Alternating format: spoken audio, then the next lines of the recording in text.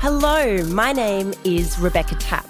Welcome to Season 2 of the Decoding Purpose podcast, The Turning Point. In this season of the Decoding Purpose podcast, our intention is clear: to decode the turning points that catalyse purpose so we can empower conscious choice over crisis and ignite conversations that change the world. We hope you enjoy the podcast. Welcome to the first edition of The Turning Point, a Decoding Purpose feature designed to assist you to purposefully navigate the COVID-19 pandemic. The intention for releasing this mini-series of Decoding Purpose is simple, and it's all about our purpose.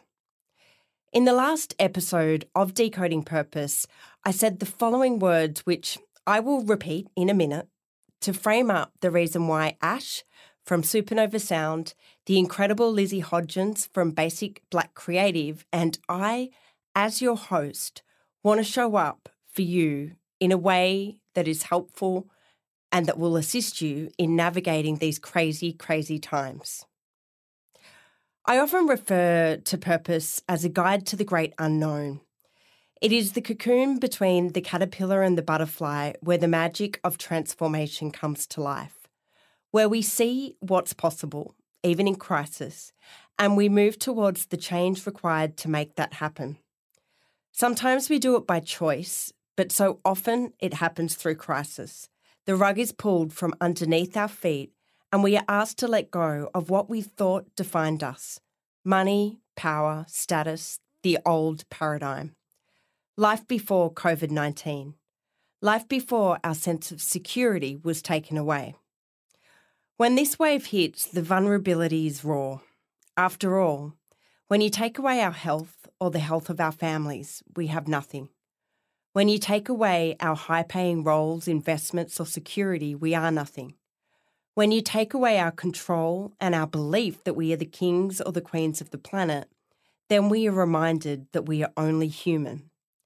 That no matter how rich, how famous or how powerful we are, our entire social paradigm can be taken down by tiny little so-called spike proteins that extend from within the core of the coronavirus to latch onto specific cells in the human body. And that's all it takes to destroy a human empire. Frightening and incredibly humbling all at the same time. But there is something that moves within us that can never be nothing because it is everything. And that is our reason for being, our legacy, our purpose. The one thing you have that can help another human being, that can provide healing for another human being, or that can build hope. In coming together, Ash, Lizzy, and I asked ourselves, what can we do to help, to heal, or to build hope? And in that, we looked at our tools, our time, which we have more of right now, and our talents. The list included a recording studio, a sound engineer, a world-class brand stylist, a podcast host, and an incredible network of guests. And that meant we were able to share with you what we know will provide help, healing, or give you hope in these times of change. So this is our purpose, and our contribution to you is this podcast. So how does it work? In exploring the theme of help, heal, and build hope, I will tap into my network of incredible minds who are also on the same mission and who can use this podcast to amplify their voice during this pandemic, however long it takes for us all to get through. Unlike the normal podcast, which will continue to drop every 2 weeks, I will be dropping the interviews as the information is available. I want you to be able to engage in the content I receive as quickly as we can turn the episodes around. And at the heart of the content is one mission: to help you to purposefully navigate this pandemic and to feel just a little bit more anchored in a time that is undeniably scary for everyone. This is also a platform for you. Please email me at rebecca@rebeccatapp.com if you have a guest suggestion or you genuinely have a desire to decode a topic within the context of providing purpose in the pandemic. So without further delay, let's unleash today's guest. Daniel Chiha has over 10 years business advisory and commercial accounting experience. He commenced his career with 4 years at Crowe Horwath, started his own successful business, then joined Coca-Cola Amatil as the financial accounting manager, where he led a successful team of 17 professionals. Today, Daniel is the founding partner of Kelly Partners, Northern Beaches. He has a real passion for and specialises in assisting businesses to develop and execute strategies that create business viability. Now, that was obviously Danny's official CV, and so now here's my version. I met Danny 5 years ago on a charity trip in Cambodia. He is one of the kindest human beings I know, who I can say with 110% confidence cares about your money way more than you do. And that's important, particularly in these challenging times. Professionally, Danny has a gift. And his gift is what is enabling him right now in these times of need to shine. This guy has an incredible ability to translate the complexity of financial management. This includes decoding government relief packages, and he provides tips on taking purposeful action and building financial resilience in these crazy times. The best part? Danny makes it so easy to understand what's going on, which is precisely what the world needs at this point in time. Now, as you can imagine, Danny has been inundated with client calls this week, but he still managed to find a spare 40 minutes to decode finance in the Turning Point for the Decoding Purpose podcast. Danny, I will be forever grateful. Welcome to the podcast, Daniel Chiha. Danny Chiha from Kelly and Partners, it is such an honour to have you on a brand new segment for Decoding Purpose, the Turning Point, which has a focus on really helping people to purposefully navigate the COVID-19 crisis. I'm so honoured to have you join me here today, Danny. Honoured to be here, Beck. Thank you for having me. So, Danny, I want to kick off with a question that I'll be asking every guest on this segment. What do you believe is the most essential tool for managing a crisis in a purposeful way? Oh, wow. Okay. Could have given me a heads up on this question. Yeah, wow. You've got this. No. So, top of my head, without obviously dwelling on it and thinking about it, I think it's, for me, managing crisis in the best way and purposefully is more, I guess, staying calm. So if I'm watching the world, people are either managing the crisis from a place of panic. They're either over the top, analysing everything and going to the extreme in a world of panic with no kind of mindset of what could happen, or they're putting their head in the sand and saying nothing's going to happen, everything's going to be okay. So for me, it's let's face the brutal facts and deal with the facts that we've got on hand and calmly make decisions about what we think we should be doing, not just kind of overreacting. Yeah, and look, one of the reasons I wanted to have you on the podcast today is because I think a big part of your purpose is that you were truly gifted at being able to translate the facts and translate fairly complex information. Now, Danny, I work with a few incredibly bright people who are not only citing a recession, but in looking at some of these facts, the word depression has been mentioned, which is fairly confronting. Now, it doesn't matter how optimistic we are, there is a reality that we need to face here. So, in your opinion, what are we looking at over the next 6 to 12 months? Yeah, it's really difficult. So the more every hour or every day that this passes, I feel like it's getting worse and worse in terms of the impact it's going to have on the economy. Like I'm just talking to clients constantly and watching them that they're going to be, they're shutting down their businesses, even if the government's not forcing it yet. They're sending home their staff. They're just walking out of leases. Like people are acting in a way that you've never seen them act before. So it's going to be really interesting. I think from my view, I think the government's going to do a really good job of propping up the economy over the next 6 months by dumping so much cash into it, which is what we're seeing at the moment. When we'll touch on these in a second, but I think they're doing everything they can to keep money coming into people's hands so no one starves. I think the flow-on effect of that, though, is going to have a huge impact in 12, 18, 24 months where people have to repay these loans or the taxes are going to go up or we've got all these big ATO debts that we've just kicked down the road because the government said we don't have to pay them for a couple of months, but then eventually we have to pay them. So I think the cash flow on effect of all that is going to be huge. And My gut feel is in 12 or 18 months, that's when it's going to hurt. hurt. It's going to be a lot worse than what it is through this next 6 months, because we're not going to have the same support or understanding. Right now, I can ring my landlord and he's like, yeah, I understand. We'll work through this together. In 12 months' time, is you're going to tell me, mate, get fucked and pay your rent. Sorry for swearing. Oh, that's okay. I mean, I think it's at this particular time, a swear word here and there is absolutely okay. So, but with that in mind, I mean, you're obviously talking to a lot of clients at the moment. What's your advice for building financial resilience at this point in time? All right, so I'm going to run you through. There's probably seven or eight different things I've been telling people to do straight away, and we'll ignore the government stuff for a moment. Yeah. Regardless of whether you get anything or not, the first thing everyone should be doing, especially business owner clients or even personal, doing a cash flow forecast, like looking forward at your business and planning the next 12 months and seeing like how long you can survive with very little cash coming in the door. Because even if you've got work, I imagine the payment terms that people are going to pay you are going to extend dramatically. So factor in the fact you're not going to make much money come through as sales and see how long you can live for. Whether that's in your household or whether that's in your business, do that exercise, because I think we've lived as a society in a bit of abundance and people haven't really put money aside for a rainy day. Totally. And I think it's about to storm. So we're returning to an age of scarcity. Yeah, correct. Yeah. And I don't think as a generation we're prepared for that, because we've never had to deal with that. So first step is do that exercise, understand how long you could live without any money. I think that's it. More than anything, it will make you kind of appreciate the situation we're in at the moment.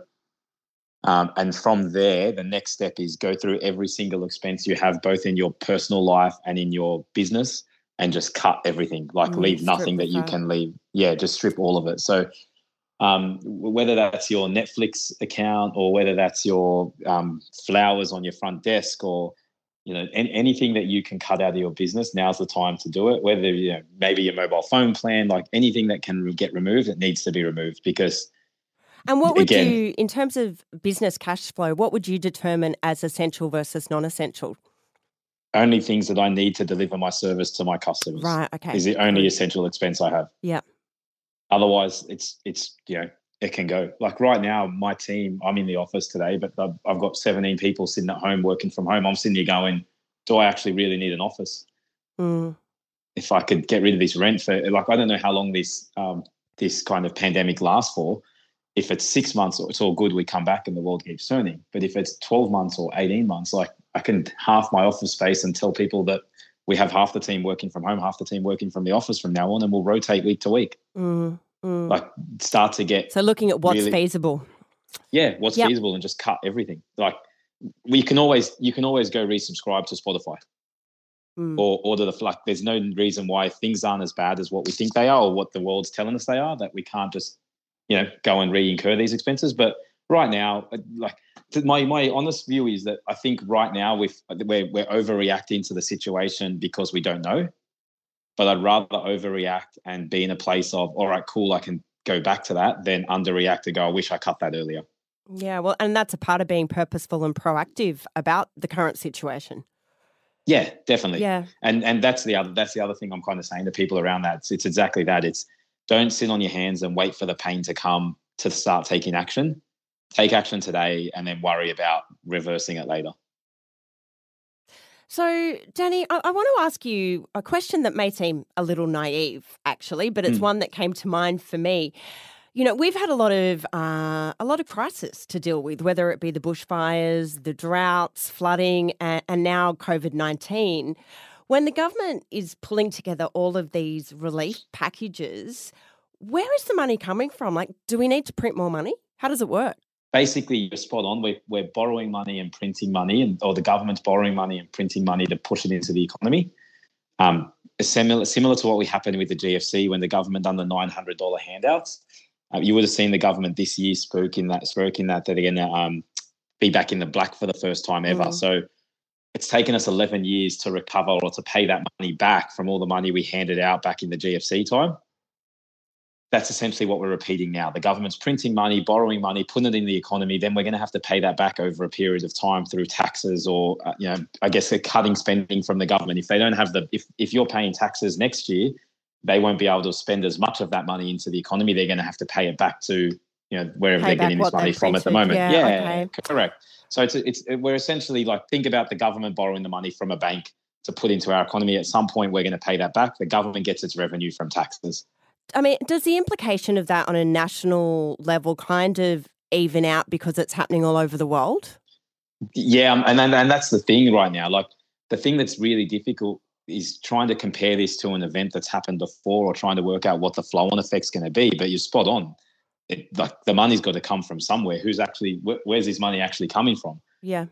Because you're right, it's happening in every single country in the world. So, Danny, let's have a look at the packages we have available. Now, firstly, I want to say that obviously all of this information is available online and probably on every news channel if you flicked on the TV at the moment. So as you run through these, Danny, I have a request. I'm really interested to understand what your opinion is and what your ideas are with regard to the packages we have available. So how's the government helping small business as a starting point? They're doing everything they can, I feel like. I don't think there's going to be an answer that's going to be like satisfy everyone. So my first point is I feel like they're doing as much as they can to keep people employed. I think everything they're doing is to try and stop people from firing their staff. Unfortunately, the first approach people should be taking and are taking is to get rid of their staff, because that's the biggest cost to their businesses and they're all scared of the unknown. Yeah. But in terms of actually what they're doing and how small business can access it, the first measure they put in place, which they extended, is this $100,000, I guess they're calling it cash relief, but it's basically you won't pay tax on the tax you withhold on wages in your next 2 BASs. You won't have to pay up to $50,000, and whatever benefit you get in those 2 BASs, they'll repeat in the next quarter BAS as well. So they're just trying to extend that payment term to give you $100,000 basically of wages on tax credit as a maximum. So assuming our wages are structured the right way, is there anything we need to do to make this happen? No. So provided everything's structured the right way, there's nothing you need to do. Or just you'll lodge your BAS, you'll still pay your GST, you just won't have to pay the wages portion of that. Right, okay. The problem with this measure, like it's obviously a good initiative in terms of they're giving people essentially tax-free wages. So it's a good initiative in that way. The problem with it is it doesn't give you cash into your business. It just stops you from paying the ATO. The reason why I say that's a problem is I know there's a lot of businesses out there that don't pay the ATO on time anyway.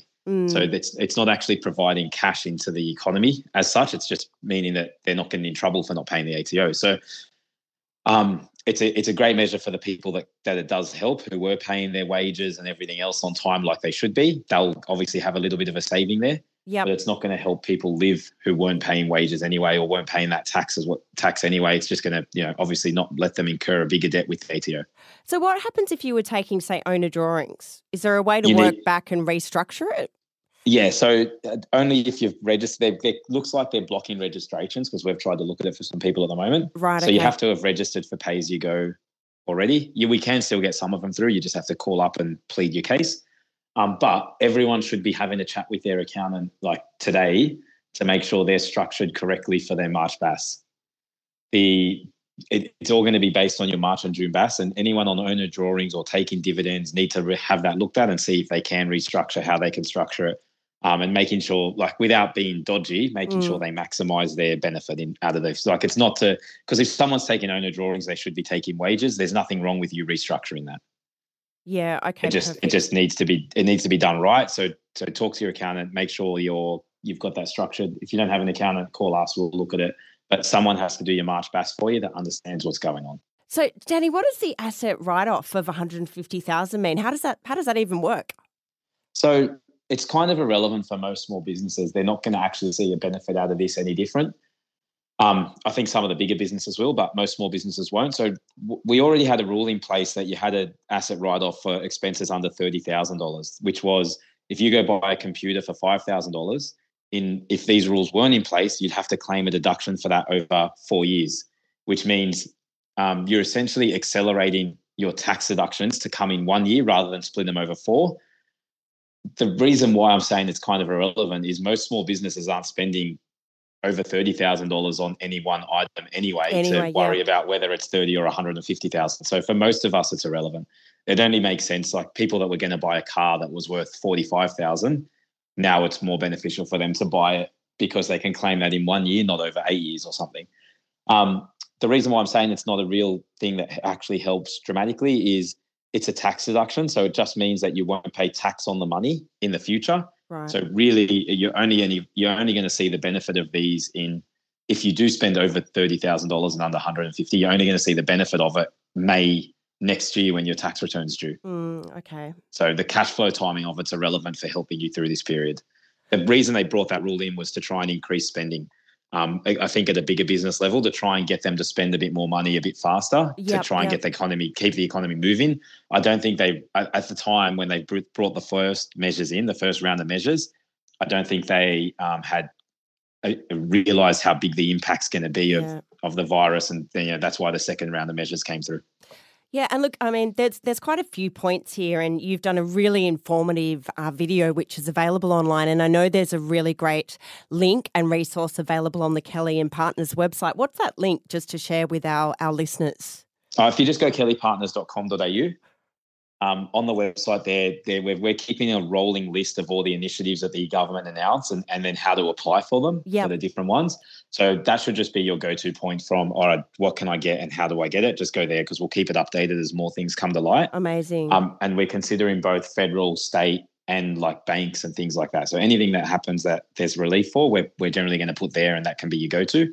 We've also built some really good checklists of action items people could take. We touched on 2 of them before. Yep. But basically it's a list of things you should be doing personally, a list of things you should be doing in your business immediately to try and navigate through this crisis, basically. And I mean, I know there's a push on small business lending with 150,000 unsecured.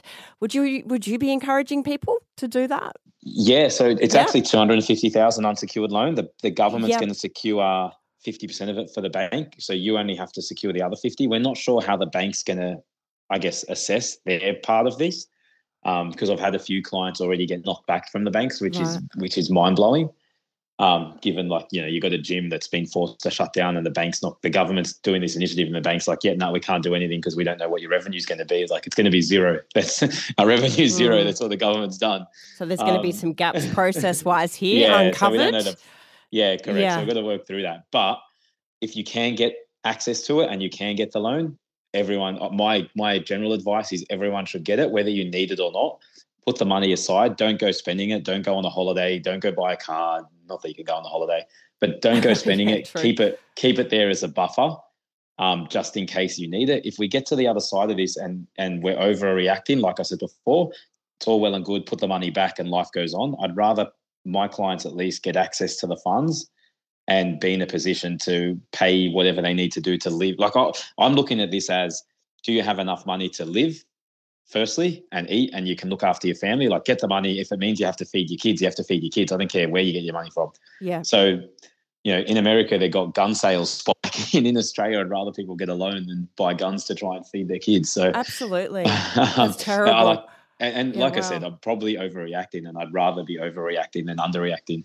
Yeah. But get access to the money, any money you can save now from whether it's the tax relief or you talk to your landlord and get them to stop your rent or anything like that. You should just be putting aside and just building a bit of a cash pile, hopefully, that you can use as we go through this period.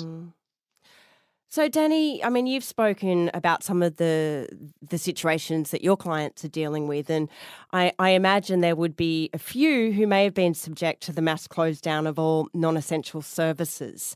Yes. Can you talk me through what the government is doing to help individuals at the moment who might be dealing with, redundancy and job loss and the implications of that?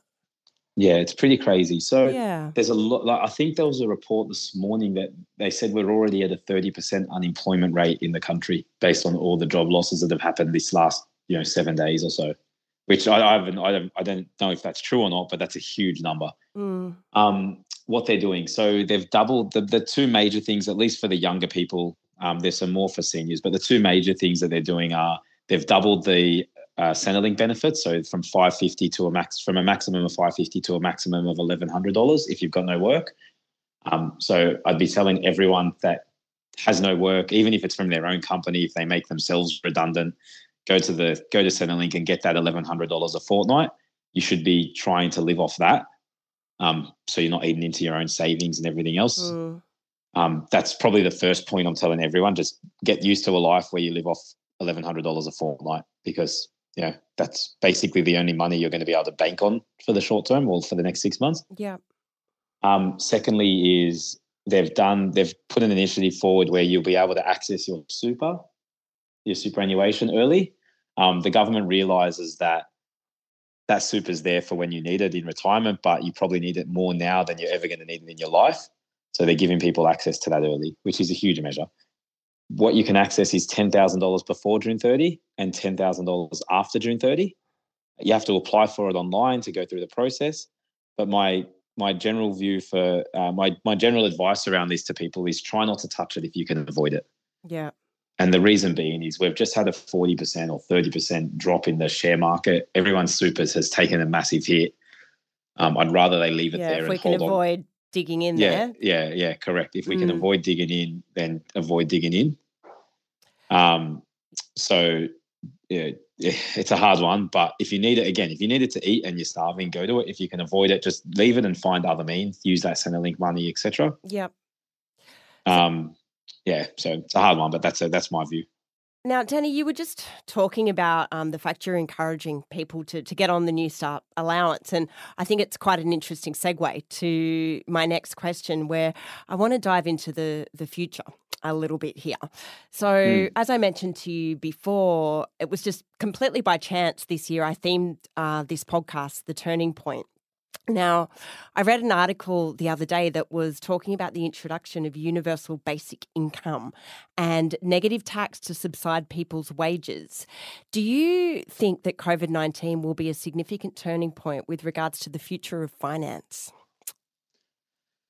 Good question. I think it's going to be a turning point for not just finance. I think for a lot of industries and a lot of things. So firstly, yes on finance, yes on taxes. I think we're already heading to an interesting world where interest rates were going down. We were going to get to negative interest rates and that kind of stuff, which we've probably never experienced or never, we obviously don't understand 100% what that means yet. So I think this will just speed up a lot of that kind of stuff. I think the way banks are going to have to assess loans in this period is going to change. And I think it's definitely going to be some big changes on the back of that. But I think more broadly, like thinking about what I was saying before about my accounting firm, everyone's working from home. I'm potentially going to restructure how I operate. You spoke to me about moving to more digital products. I think every single industry and every single business would be looking at this and going, all right, what am I going to change to make my business different? Yeah. Through a period like this, which is going to force a lot of innovation and a lot of, different ways of thinking and approaching business. It will also force a lot of businesses to shut down. Like my father-in-law owns a news agency, and I was saying to him, because he's obviously stressing like everyone else, I was saying to him, like, he should be planning for the fact that no one's going to ever come back to the news agency to buy the lotto, which is the only thing that he kind of had left as a point of difference. Because if we shut down for 6 months, people will get used to buying it online if they continue to buy it, and they'll never go back. So just getting used to the fact that the world's going to change. All my clients are now, we're doing video calls where before they thought they had to meet me in person and they're like, no, we have to meet in person. Like, well, now you've got no choice. They're all learning that it works the same, which means I don't have to travel 4 hours a day. Yeah. So, I mean, even something as small as using tap and go rather than cash. Yeah, correct. Like, like I can't actually leave my house to pay something in cash. So it means I'm using bank transfers. Like, it'll just speed up the removal of cash from the economy potentially. Yeah. So I think there's going to be a whole, depending how long this lasts. If we get a 2-week shutdown and everyone goes back to work, then obviously it'll be different. I'm just unsure I don't know how long it will last, and the longer it lasts, the more that will change. So, Danny, we've been buddies for quite a few years, and you're a parent of 2 beautiful children. Now, your kids are maybe a little bit too young, as is my daughter, but I was wondering, have you got any tips for talking to kids, not so much about COVID-19, but about what this means from a financial or economic perspective? Because I'm sure there's lots of young people who might be feeling the panic of their parents at this point in time. Yeah, to be honest, I hope they're oblivious to it, because I don't think it's fair that they realize, like, they have to experience this or worry about this stuff. So think when I was younger, I probably would have been too young and dumb to actually know or appreciate the ramifications of what's going on. And I hope most kids are the same. If there's anything that they need to kind of understand or learn, and I see this from a tax perspective or a finance perspective all the time, and it stresses me out. I stress more about other people's money than they do, I feel like. But if there's one thing people need to take from this, it's saving for a rainy day, like putting money aside. Don't live out on your means. Don't go get credit card debt to buy things you can't afford. That kind of conversation, if it forces that and nothing else, it's not a bad thing. Mm. So I've come to my last question today. As your friend, I have to say I've watched in awe as I've seen you rise over the last few weeks and really, Thanks, really step into your purpose. I mean, I've always known that you're an extraordinary human and an entrepreneur and so amazing at what you do because you're a person who has such a huge, huge heart. I mean, even then you were just saying that you worry about people's money more than they do. And knowing you, I would 110% believe that to be true. So I was interested, how do you feel about the expression of your purpose in the context of COVID-19? Are you feeling more connected to why you do what you do in the world right now? Yeah, I think like getting a bit personal, I think we all live for a sense of purpose and being, and like in school it might be sport, or it's probably sport that kind of gave me a purpose and people spoke to me about that. And I think always having something that having some relevance in the world and helping people and having a reason to help people always makes you feel obviously better as a person. But I genuinely do love business and I do love talking to people about business and I do love helping people. So whether it's this or something else, I've always, I guess it's in my nature a bit, but it's something I really enjoy. So it doesn't feel like work. It doesn't feel like I'm doing anything special or different. It just feels like, I guess, one of a different world. It feels like I'm doing what I'm meant to do or my purpose. Yeah. So I absolutely believe that you are, because everything you've been doing is just so helpful. That's great. Yeah. But so I'm enjoying it. I find it useful to other people. I get a lot of messages every day from people saying thank you and they're appreciating, which makes it feel better and makes you want to do it more, makes it easier. But people, like on the other side of it, people really need it at the moment. And I think people get overwhelmed with information and there's not enough clear information out there or a source for them to go to get an answer. So if we can provide that stability now, then it's obviously not a bad thing. Danny Chiha, it has been absolutely a pleasure to have you on Decoding Purpose, The Turning Point. Can you just repeat for me that Kelly and Partners link, because I would recommend anyone out there who's needing financial advice to jump on there and ask for Danny. He's your guy when it comes to navigating finance in these uncertain times. So go to kellypartners.com.au. As I said, there's a web page there which has a live list of the stuff that's going on, and also resources for where you should go to apply for different things. So it should just be your base point. If you do need to talk to me, feel free to call me or message me. My mobile's 0406 181 946. My phone's getting hammered at the moment, so bear with me if I take a little bit to get back. Maybe send a text message. Yeah, send me a text message and I'll get back to you as soon as I can. But yeah, head to the website. That's where your information is. And Beck, been a pleasure talking to you as well, mate. Absolutely love having you as a friend and having you as someone I can count on to. Oh, absolutely, as always. And as soon as we can catch up in person, we will. In the meantime, virtual coffees. Yeah, virtual coffees. We have to work out how that's going to work. Awesome. Thanks, Danny Chiha. Thank you.